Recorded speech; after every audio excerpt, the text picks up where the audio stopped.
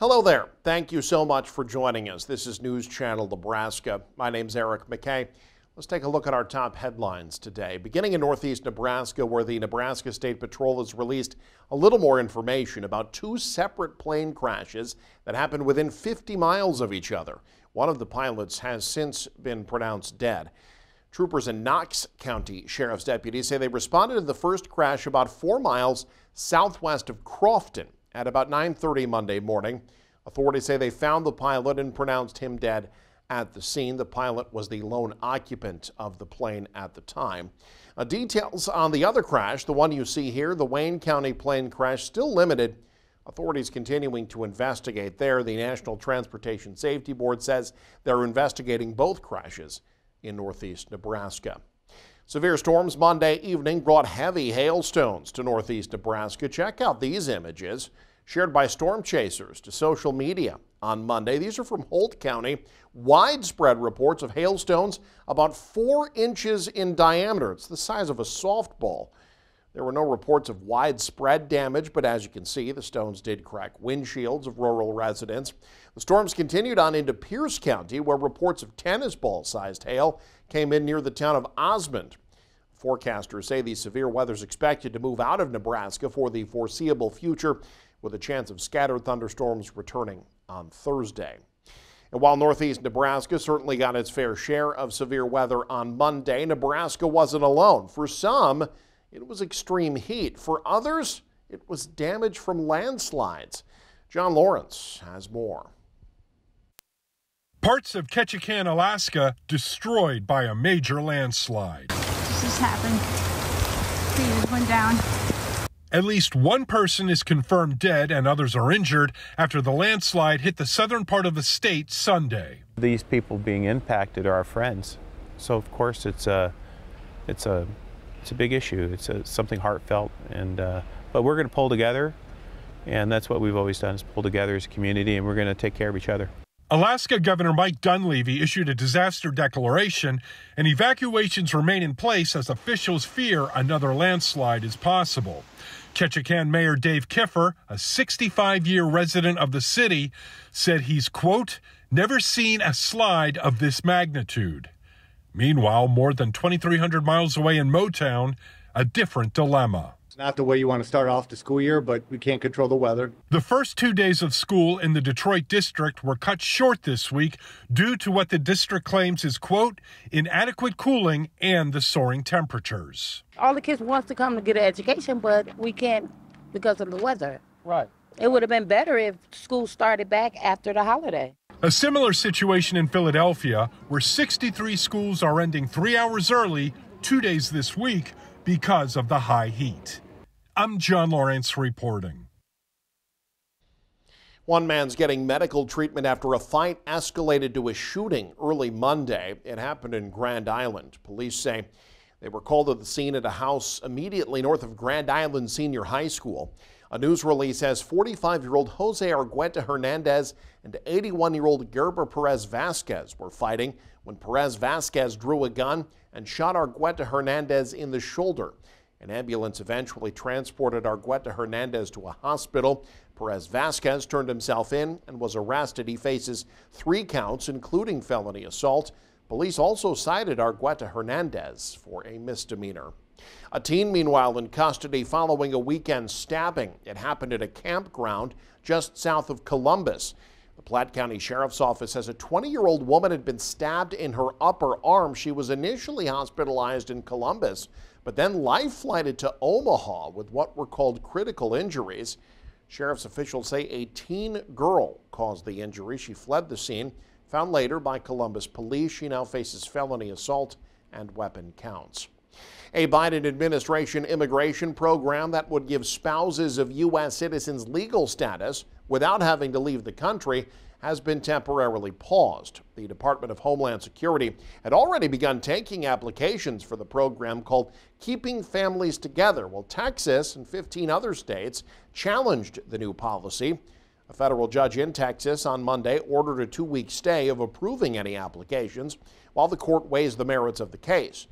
President Joe Biden announced the program in June that could help up to 500,000 undocumented immigrants. It offers spouses of U.S. citizens without legal status who've been living in the U.S. for at least 10 years a path to citizenship. The spouses could wait in the U.S. during the process of applying for a green card instead of the traditional process of having to leave the U.S., sometimes for years, and being separated from family.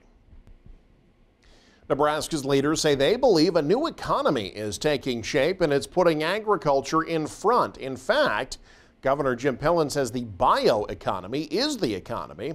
State officials say it means exploring how the state can feed the world and fuel the future while contributing to a cleaner environment. Pillen made the Nebraska BioEconomy Initiative a focal point of his Ag and Economic Development Summit in Kearney this month.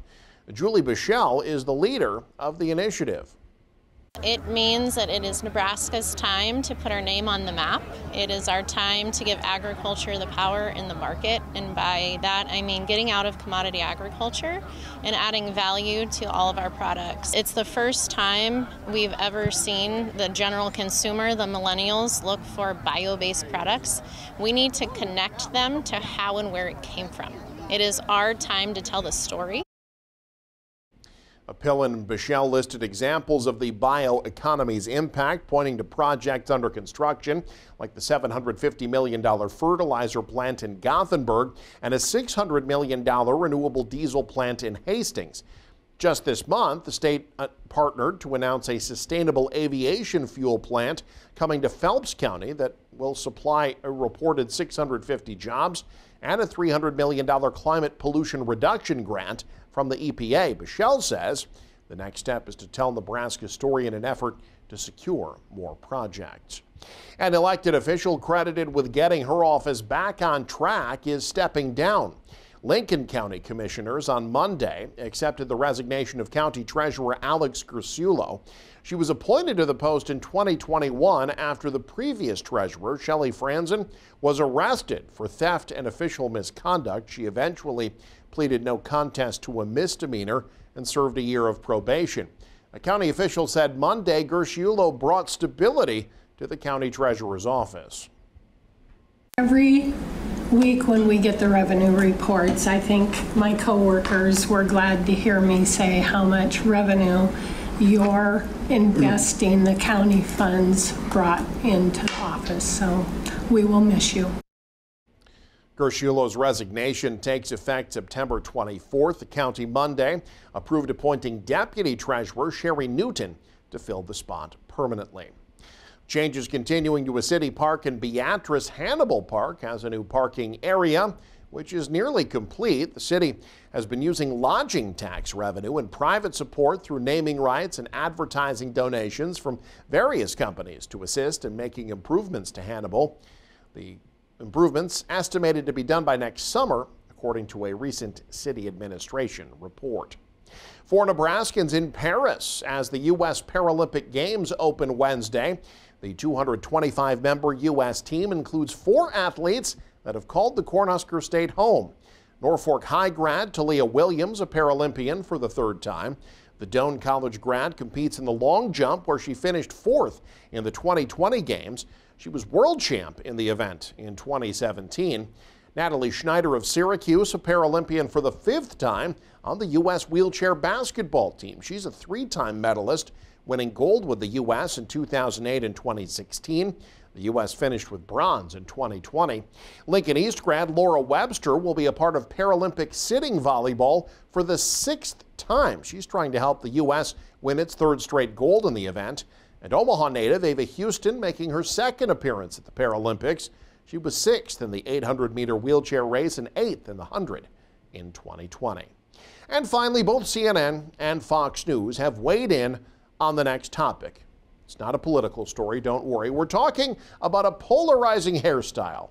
Mullets seem to be making a comeback. Our Casey Wanenberg takes us now to an event in the Sandhills that's all business in the front and party in the back. During the Hay Springs Friendly Festival, the small Sandhills town more than doubles in size. This by far is the biggest event that we have all year. From live music to vendors and bounce houses, the festival offers a little something for everyone. It's like a fashion show. But this year brought a new hair-raising twist. Can I go ahead and just... A mullet competition. I like my hair. Can I see your hair? Yeah. Is the mullet making a comeback? Heck yeah. There's like 6 of us on the football team. The only thing I don't like about it is having to take care of it. Just soap, conditioner, and comb it a lot. And I put some product in it that we get from my barber. That's a little John Daly hairdo right there. That one's fancy. While some of the contestants are fresh to the business in the front, party in the back style, I grew it specifically for this. Others have been rocking their mullets for months. I've had it for about a year. I tried a mullet once before, and then it just didn't work out. But then I tried it again just for the mullet contest, and I decided just to keep it. It's not only the contestants who had to do some work preparing for the competition, but also the MC. Here is a true definition of the Blake Shelton. Did a little bit of research there. That's looking up the history of the mullet there, and just kind of looking at some of the good mullets of the past. Wait a second. That is the Joe Dirte right there. MC Greg Yonker says he was most surprised by the mullet's roots in history. It actually goes back, clear back into the Roman era. As for the overall winner of this Follicle Fest, that is one fancy mullet. The prize went to Jace Sherbarth. Yeah, it's not even. It's not even? No. Does that make it better if it's not even? I don't know. I think we might have an imposter here. Hold on. But whether perfectly even or delightfully uneven, these guys believe they're all winners on this hot day. After all, the mullet offers the perfect combo, shielding your neck from the sun while keeping sweaty strands out of your face. It needs to come back in style, I believe. Just like the hairstyle. We appreciate it. In Hay Springs, where mullets flow as freely as the summer breeze. Casey Wannenberg, News Channel, Nebraska. I wonder if I should get a mullet. Well, I'll think about that. While I do that, you head to newschannelnebraska.com, where you can stay up to date with the very latest. There you can also follow us on X, like us on Facebook and Instagram as well. Thank you so much for joining us. Have a great day. You're watching News Channel Nebraska.